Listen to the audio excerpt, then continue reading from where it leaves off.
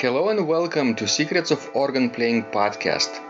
We are your hosts, Vidas Pinkevičius and Aušra Pinkevičienė. We've been mastering secrets of organ playing for more than 20 years and sharing them on this blog since 2011. On this show, which we create from our home in Vilnius, Lithuania, we strive to help you grow in every area of organ playing, including practice, technique, repertoire, sight reading, hymn playing, improvisation, composition, music theory, harmony, and many others. Our hope is to help you become a complete musician, or what we call as total organist, a program which we have created to help you reach your dreams faster than you would do on your own. If you are new here, we invite you to subscribe to receive free updates of this blog at organduo.lt. By subscribing, you will also receive free video how to master any organ composition and 10-day organ playing mini course.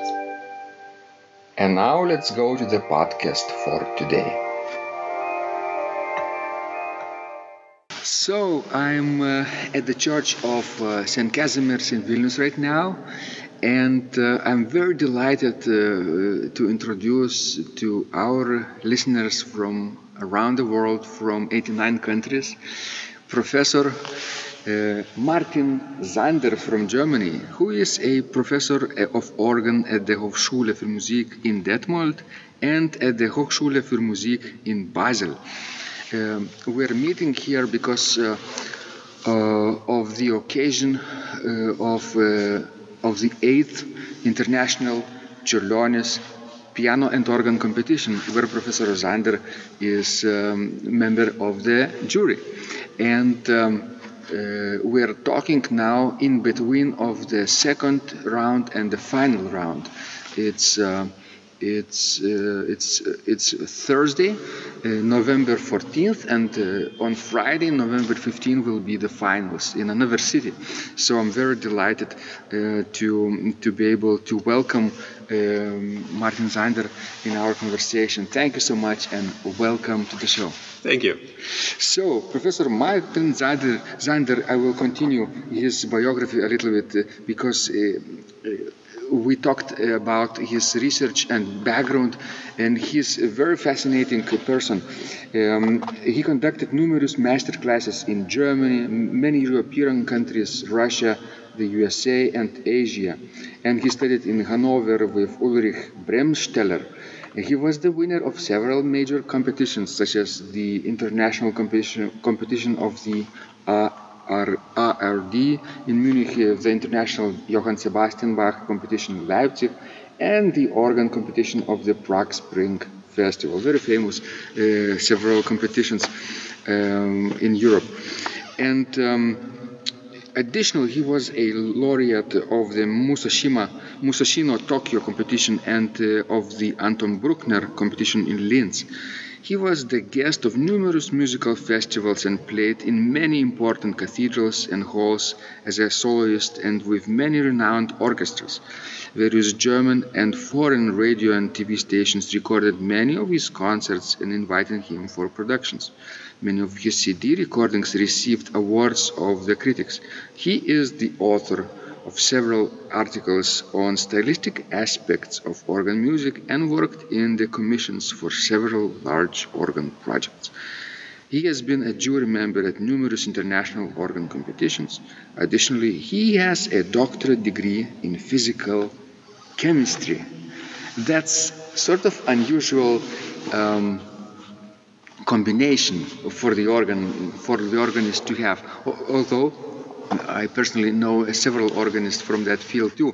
So, Professor Zander, what brought you to the organ in the first place? Do you remember your first encounter with the organ? It's very prosaic and maybe it disappoints you. I was playing the piano and, well, there are two aspects. One was that I was very much interested in Baroque music, and as the piano, the modern piano, is quite far away from the Baroque instruments, And I had the opportunity in our church to play the organ, where I thought, well, the organ still is more or less the same as during the Baroque times. So I was very interested to play a more authentic instrument out of my interest for Baroque music. And the second reason was that our not-so-friendly neighbors always complained about my piano playing. So in the church I was welcome, and that was one more motivation to go to church to practice and to reduce my practice at home on the piano to the level my neighbors could stand. Wonderful. It's really a fascinating story. Do you remember the first organ that you played? Yes, it was a small village. Now it is a part of the city of Göttingen, but at that time when I grew up there, it was still a rather small village with a very old church dating from the Romanic period, and the organ was by Karl Giesecke, mid-19th century, enlarged by Paul Ott by a Rückpositiv. So it had two very different manuals, one very heavy and with a beautiful old sound of 19th century, and one very light with a neo-Baroque sound of the 20th century. And that organ really was very important for me, because playing on these two very different manuals, trios, after that, other organs did not frighten me, which had slightly different manuals, because that was so much different. I know what you mean, because trio sonatas, for example, or other trio compositions of the Baroque period are extremely important to coordinate hands and feet, and on keyboards which are either sensitive or too sensitive or are unequal, like in some organs, it's very difficult. And if you manage to do that on that instrument, you have no problems on other instruments. If you are forced to do from the beginning, somehow that is the normal thing for you. And so I was quite lucky just with this organ. You know, people sometimes start playing with electronic organs, and that's their background, that's their normal situation. And then when they start playing the pipe organ, it's frightening, heavy tracker action. Sometimes it's too difficult to play, right, with couplers. So you're lucky to have started with the real pipe organ right away. And also that it was with one heavy manual, because playing on a light manual all the time and then coming to a heavy manual, that is really, almost impossible to play well. The other way around is much easier. When you are already trained and you get to a lighter manual, it's no problem. Exactly, it's like walking underwater, much easier, although no. With physics, I'm not sure, but you are with chemistry. We will talk about that. Walking on water was not my special field. I am unable to contribute much to that. But by the way, yes, which came first, organ or chemistry for you, physical chemistry? Well, I played the organ already when I went to school, so at that time, obviously, there was no study in physical chemistry, but my first university studies were indeed in the field of chemistry. The specialization for physical chemistry also in the studies comes later, of course, than you start. But you already have started playing the organ. Yes. In earlier times, right? So you probably had a fascination with the chemistry world or physical world early on too.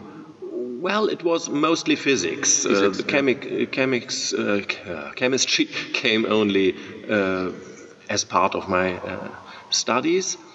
Yes, I was always very interested I was always very curious, and finding out a small little detail of how our world works, a detail which nobody else until that time knew, that was for me a fascination, and it's still. And the organ is really a physical instrument, right? You had so many technical details and which are part of the physical world and phenomenon. And some organists don't have any curiosity into how the organ works, how the tone is produced, right? But people like you, for example, I bet you have keen interest in the mechanics of the instrument, right? Yes, but I don't think that is in any way decisive, because any good musician is interested in how to produce his tones. If it is a singer who is interested in how his voice works, or if it is any other instrumentalist, that interest must be there, otherwise he won't get very far. So that is nothing special for somebody with a scientific education.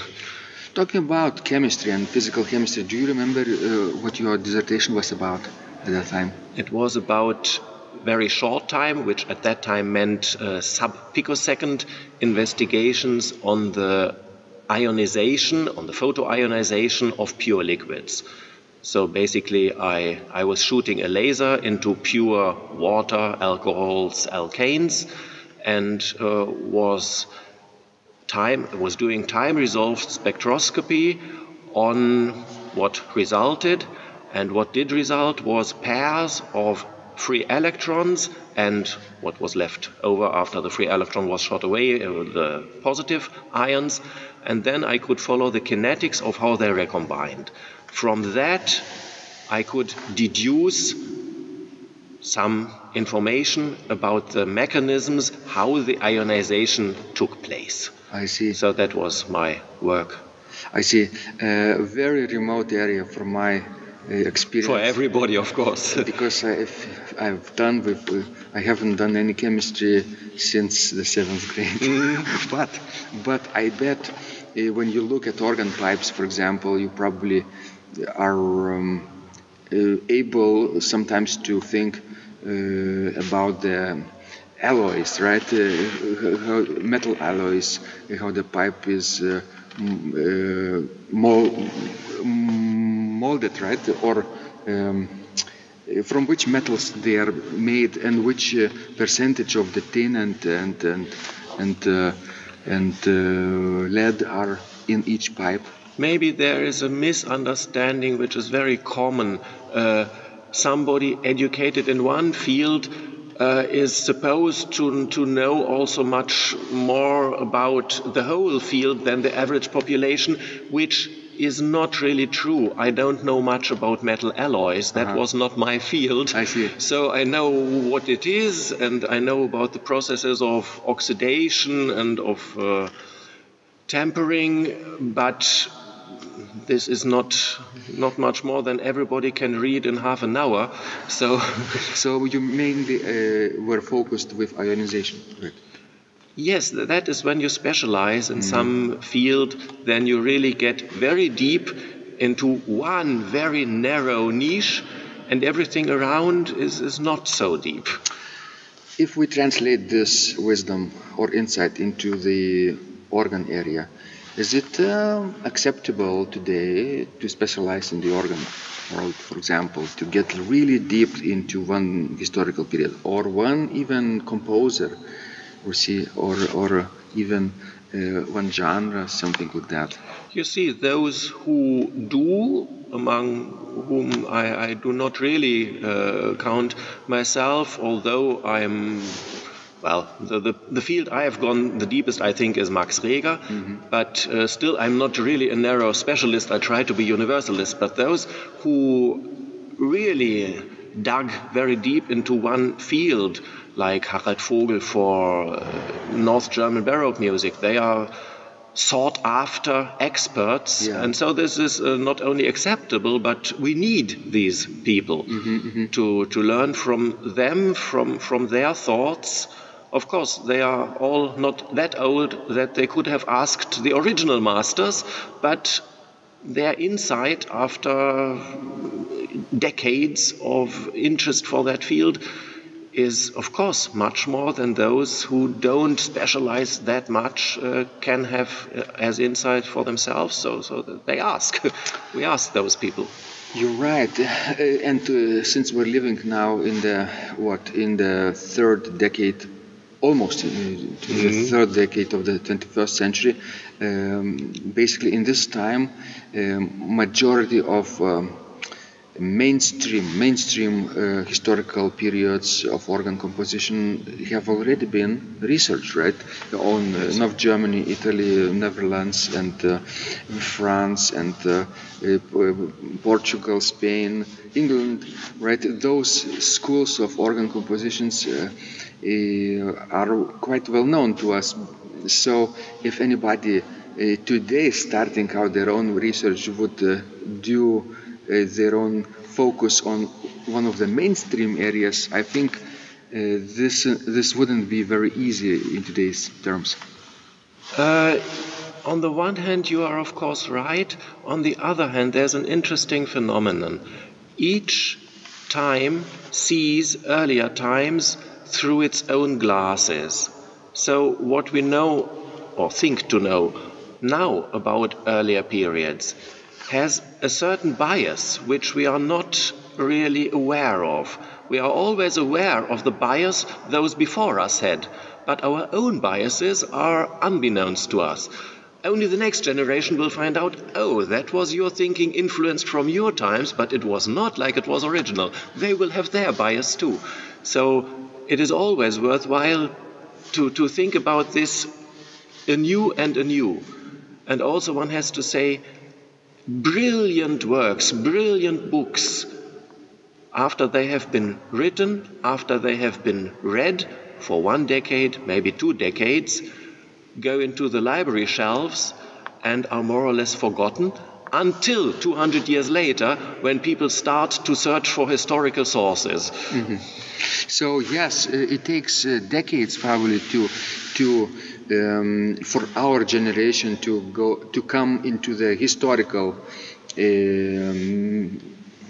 meaning and context, right? Because right now we're living and in the middle of the living situation, we cannot really see outside the box, right? In maybe 20, 50 years, somebody after us will be able to see all our influences, as you say, and discover some new ideas which were part of our worldview. Yes. Excellent. So, Professor Zander, how many times have you been visiting Vilnius so far? The first time was still during Soviet times. It was secretly. We were not allowed to leave the railway station when I went by train to St. Petersburg, at that time still Leningrad. But so I didn't see any police around, so I went out and I walked 4 hours through Vilnius. Uh-huh.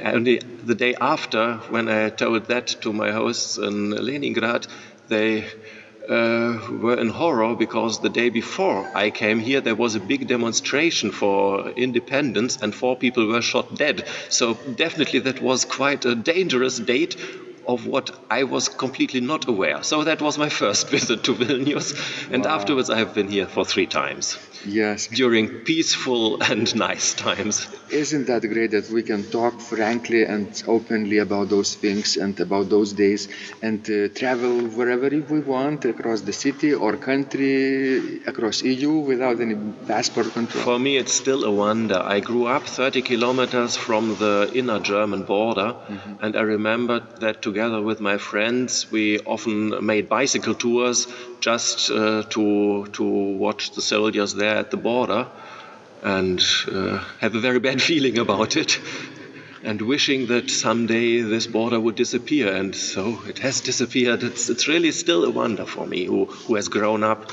during the times when, to visit my grandparents, I had to pass a strictly controlled border. And exactly, I think 30 years ago, Berliner Wall has collapsed, right?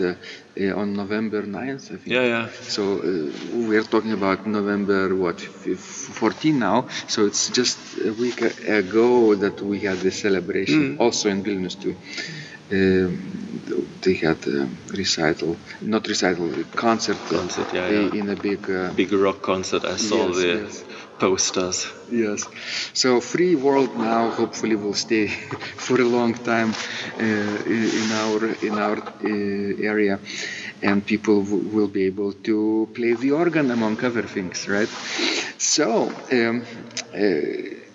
how is your impression about this year's organ competition? I think I've been a witness of this competition for a number of times now, but I can say that the level of competitors, contestants is gradually increasing, and it's really hard to decide who will pass to the next round, for me.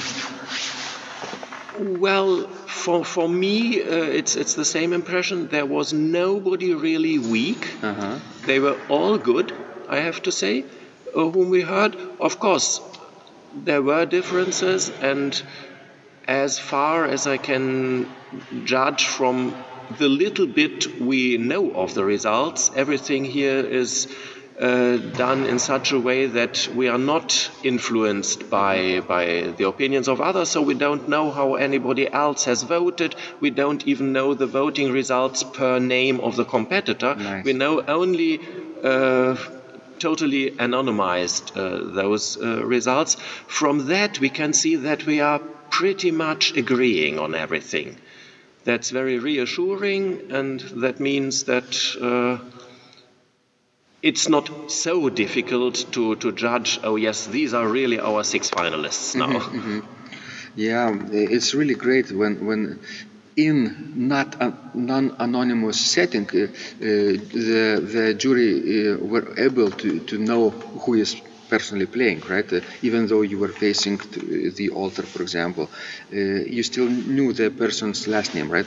In this setting, it's amazing that you can be quite objective and not influenced by, for example, insiders' opinions and any politics which sometimes going on in international competitions, right? So I think that this is a good sign for our competition that the organizers have been able to put forth those rules of anonymity and judging for judges also objectivity. Yes. And also, it's the first time that I was in a jury where it was forbidden to discuss among the jurors the performances, and that's really a good thing. Yes. That's because otherwise, if you discuss it, it influences you either in the sense the other one intends, or it brings you into an opposition which becomes more extreme than it was before. So it's always an influence which does not render the genuine result afterwards. So I think they really did a good job of a lot of thinking which must have gone into the system. It's worth copying. The next step would be to make the scores automatic. Sort of and momentary. When anybody is playing, let's say one piece, like in the second round, let's say Cioloni's Fugue in C sharp minor, and after that piece you press a button and you register your score, and it's out, and you cannot change it. Would that be a good thing? Not really, because when you hear the first participant, you don't know the organ, you don't know the possibilities. After you have heard 4 of them, and you have heard 4 times a sound you don't like so much, then you don't count that as a negative for the first one.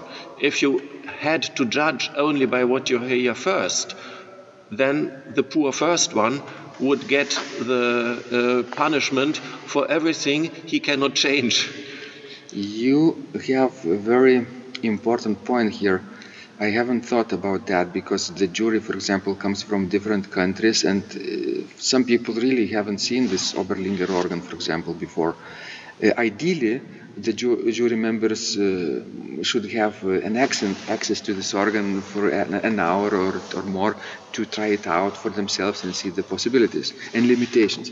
Ideally, I don't know if you had this chance. No, we didn't. You didn't. We didn't. And it's it's very unpractical. If 7 jury members want to play 1 hour each, that means a full day. Yes. And the participants need the day for their preparation. Yes, and I'm talking from the perspective of a person who has lived here and been to this organ many times and played and listened to from various places in this church and how it sounds. And even I was in the organ during the second round because I had to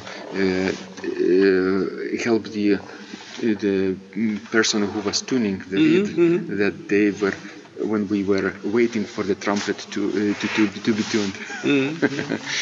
Wonderful. So, Professor Zander, where you will be going next after this competition? What is your next project? It's again a competition. Also? It's in St. Petersburg, the Braudo competition. So a lot of is going on directly from Vilnius? No. First at home, 1 month later. 1 month. No, I cannot leave my students alone for so much time in a row. And obviously you will still continue to practice and play recitals, oh yes, right? Of course. Do you have At that time, I have no recitals in the immediate future. In winter times, that's much less. Obviously, the churches are cold. I see. Yes. And do you think you will be learning some new pieces during this cold period? I'm always studying something new. I try to go on with my own development, so I'm practicing new things. And why? Can you tell us why? That's what I said. I want to continue my own development. I want to fill up gaps in my repertoire and maybe learn something which I had no contact to until now. So it's a very great point because people at some point of their career, sometimes they stop learning, sometimes they stop being curious about new things, and they think they know everything, or they limit themselves into some area of expertise, and they say everything that I know is comfortable for me, and I'm not comfortable with new things, and maybe this is for other people but not for me. So I'm really happy that you are continuing your development. You see what you describe, that one at a certain point does not add to one's repertoire, need not come out of the feeling of own perfection, but it's a very natural process. I already now notice that learning a new piece takes double as much time as it used to take when I was 20. Simply the plasticity of the brain is reduced. You cannot do anything about it. So at a certain age, I'm afraid I will not be able to learn new big pieces. Small pieces probably yes, which are below the level I can play, yes, but those at the really high level, I'm afraid I might no longer be able to study such big pieces to the level of performance which I have to demand. But you still will enjoy studying them or listening to them or sight reading to them, right? That's what I hope, yes, of course. And if you do that for a long time, you can basically cheat death for a while, because the aging process can be postponed. Yes, that's what people say. What science has shown, that brain plasticity, although it decreases, still stays higher when you ask from your brain to do something more. Yeah, a brain is like a muscle, and if you keep exercising your muscle, it decays slower. With time, it still decays, but yes, it's worth doing that. In our area of Secrets of Organ Playing, listeners from 89 countries, a lot of them are senior organists from 65 years and up. I have students in their 70s, 80s, sometimes in their 90s, and they're still continuing to practice. But they write emails to me that it's not easy, it's not fast like it was earlier, and I have to reassure them that probably the most important thing is to have fun at that age, right? Not to be stressful about declining abilities, but to really be grateful what you can do. Would you agree? Yes, of course. Yes, of course. The question is, what is fun? That is the most important question, because if fun comes from being able to move people by your playing, that requires a certain level. So you have to achieve that level in order to get that fun. Yes, for everyone it's different, right? For everyone, fun means playing for part hymn, a chorale, or a short prelude based on a chant, and that would be enough for a person, right? To show for their friends and family their skills. For others, they want to play in a liturgy and be able to lead liturgical singing. That would be the definition of fun. Well, yes, I think the most important thing for that is that you have yourself the feeling you can give something. If you give a good liturgical playing to your congregation, this can be highly, not funny for you, because that's the wrong word now, but it can give yourself a lot back. Professor Zander, if you could go back in time, for example, when you first started playing the organ, even before you studied physical chemistry, what would you change? Would you change anything? Would you do something differently? It's very difficult to say, because in total I'm very, very happy with how everything worked. I grew up in a university city. Well, as a city, as a small city or a big town, Göttingen, and with tens of thousands of well-educated, culturally interested people in that city, there were possibilities and a climate that I would not find anywhere else. So that was very lucky, and I was my first organ teacher was a brave cantor of one of the two main churches of Göttingen, and I had a very good start with him. And at a certain point, which I also find which shows great personality, at a certain point he sent me on to a professor to Hannover, when he said now I could learn more from somebody else. And so I went to Ulrich Bremsteller already during my school times for private, and I would not change anything about that. It was always a pity for me that during the parallel studies in chemistry and in music, they threw me out of the church music program because I could not attend everything as it was planned in the study plans. So I would have needed more time to do everything. So they threw me out of that, and I could only play organ as a solo program. I then studied organ and piano on the level what we called Ausbildungsklassen. Today it would be the master's degree, but not church music. I very much regretted that.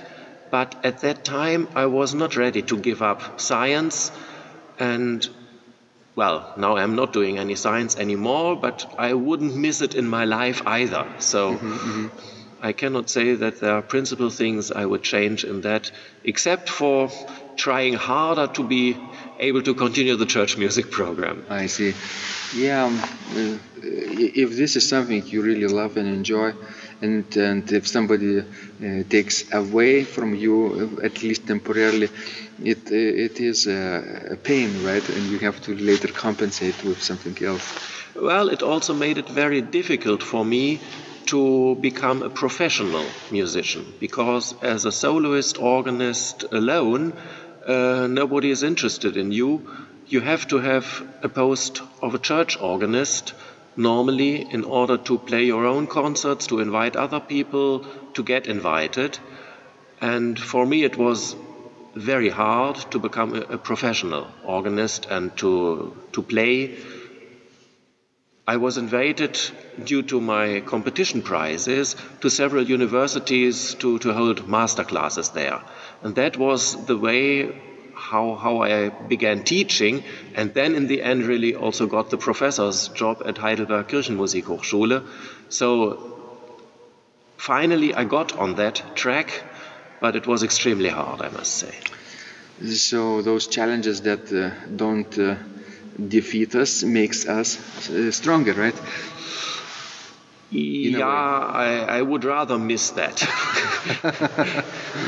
Yeah. There is a saying which I love, don't pray for an easy life, pray to be strong. That has a lot of wisdom. And you turn out really excellent organist and well respected in your field, and you're traveling the world with not only recitals but also sitting in the competitions as a juror. So I think those initial hardships paid off. Yeah, I must say, in my work as a teacher, I found, to my own surprise, that 90% of the work is the same as in the chemistry laboratory. Because in my physical chemistry laboratory, I knew from theory something must work. It didn't work. So I had to find out which screws to turn for the thing I knew that should work to make it work. It's the very same approach. I know I am able to play something. Others are able to play something. My student is not yet able to play that. Which screws do I have to find? Which screws do I have to turn so that he can play it? Of course, the screws are different in a scientific setting and in the setting of teaching a human student. But also in science, the material constantly changes. So basically what you are doing, the way of thinking, is the same in scientific work and in teaching to do something what you know should work. Of course, the last 10% are then the inspiration that is different in science and music. That's then the material with which you work. Wonderful. Professor Zander, where could our listeners find out more about you and your work? Could you direct our organist and listeners to your website, for example? My website is very easy, www.martinzander in one word, and then .de for Germany. Excellent. And Martin Zander is Martin. Zander is Sander, right? Not Z. Not Z. But yes. Wonderful. Thank you so much, Professor. And I hope you will have much fun judging the contestants in the final round. I'm sure we will have. Thank you very much. This blog is supported by Total Organist, the most comprehensive organ training program online, where you will find courses for every area of organ playing, including technique, practice, sight reading, repertoire playing, hymn playing, improvisation, composition, music theory and harmony, with hundreds of scores and thousands of exercises. Here is what some of the students are saying. Hugh writes, "The sight reading course has helped me tremendously. Thank you very much for your essays, courses and all your help." Robert writes, "I found the fingerings, registration ideas and general comments to be excellent." John writes, "I have found your download very helpful. It was really excellent. I have watched some of your teaching videos, and when I read your instructions, I tried to imagine you were teaching me. You may feel disappointed that I am 2-3 days behind, but I am a slow learner, and I have committed to taking the time to get it right, as you say. But the other night my wife commented that she had never heard me play such a detailed melody in the left hand so well. My left hand is generally poor." Robert writes, "It has been a great pleasure in my life of having discovered your courses and material, as well as the YouTube work of recordings. You have a calm and pleasant way of teaching." Ron writes, "Hi Vidas and Ausra, thank you guys. What a wonderful response to my email note to you. You've got me right, and I feel you understand my level of playing. Yes, at home, and lucky that I have an organ for that reason. I am paying attention to this, and I am going to try this haha no longer secret model. Yes, and I love Cesar Frank too.